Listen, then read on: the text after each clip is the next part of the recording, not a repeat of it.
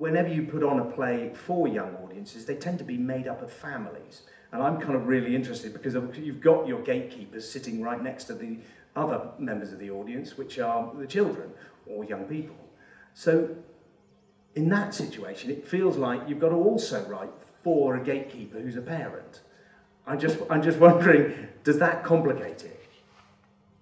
It can complicate in terms of as finding a form for your story that's going to be entertaining for everyone, but not in the way of, when we talk about gatekeepers, which is that parents can be there, but like, I don't want my child to see this. I'm not writing for them in that way. I mean, one of the most thrilling things for me was seeing a production of Girls Like That, one of my plays, and seeing parents and children together.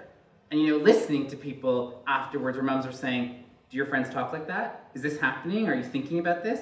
And, you know, having those uncomfortable conversations which they can have off the back of a play, because it makes it easier than sitting down your daughter and saying, you know, have you watched porn? Are people sending photos in your school? Whereas actually you can just talk about the story you just saw, and those things come out. So in a way, I am writing for both because, you know, what's interesting to the child is heavily interested to the parent.